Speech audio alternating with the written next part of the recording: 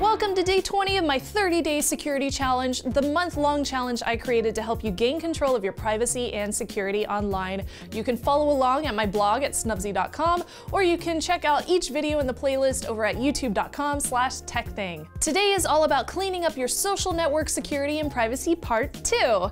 Today we are going to look at Facebook, Instagram, and LinkedIn. So let's go ahead and get started with Facebook. Log into your Facebook account and click on the little question mark in the top right corner and go to Privacy Checkup. From here, go through each and every step and make the options more private.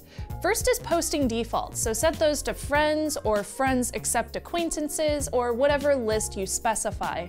Next, remove any third-party apps that should not be connected. You should have already done this a few days ago, so it should be good to go. Next is to update your profile data and change your details to either only me, friends, or friends accept acquaintances.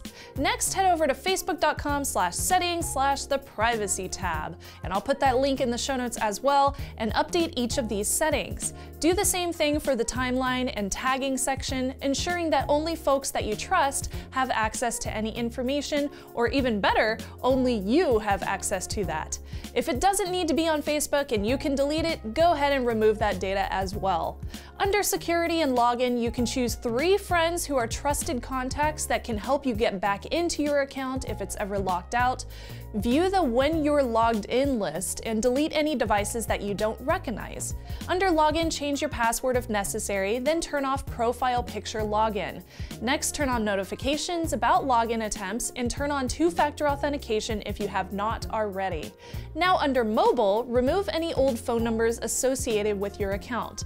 Under public posts, update your privacy settings accordingly. Lastly, under payments, delete any credit card data that does not need to be on Facebook. Also, if you feel like learning more about Facebook's privacy and security settings, you can read more about that over at facebook.com/about/basics. Now for Instagram, which just so happens to be owned by Facebook. Log into your account and click on Edit Profile to get to instagram.com/accounts/edit. If you aren't using your Instagram for business, you will probably want to keep it private. On the Edit Profile page, uncheck Similar Account Suggestions so you don't show up in public feeds. Change your password on the next page if you need to, then go to Authorize Apps to revoke access to any applications you don't need or recognize. Click on Comments to hide anything inappropriate. Now from the Instagram app, click the 3 little dots in the top right corner on your profile page.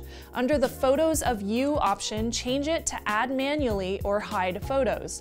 Under Story, allow message replies from just people you follow or just turn it off. And turn off Allow Sharing as well. Next, turn on 2-factor authentication. Then under Business Settings, if you have an Instagram business account, delete any credit cards that you do not need. Under Linked Accounts, remove any accounts by clicking on them and choosing Unlink. Under Comments, you can block or allow comments from specific users. You can also hide offensive material with the settings under this section. Then at the bottom of the settings page, click on Clear Search History and click Yes, I'm sure. Lastly, go through your Instagram follow list and delete anyone that you don't want to continue following or anyone who follows you on a private account, and remove any old photos off your Instagram that you don't feel comfortable with.